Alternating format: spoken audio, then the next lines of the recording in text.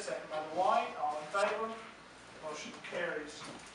In the open session, item 5, candidates for superintendent. For that announcement, I'll ask Phil to come forward. Thank you. On the agreed upon process we put in place and timeline, tonight was the night we would make the finalist names public. I bring to you tonight, per your all's direction, the finalists.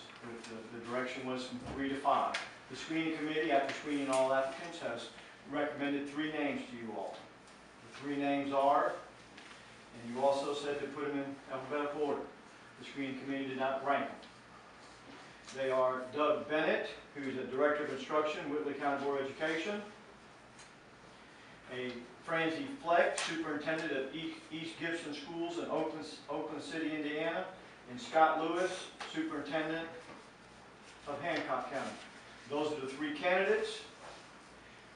The board has agreed from the start that they would give these 3 candidates that the screening committee sent to them due diligence. We'll set up interviews for the 17th, 18th, and 20th. After the interviews are 17th, 19th, and 20th. Okay.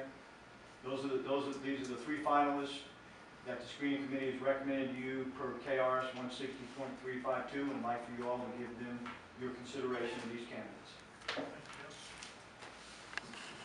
With no further discussion or action required of the board, I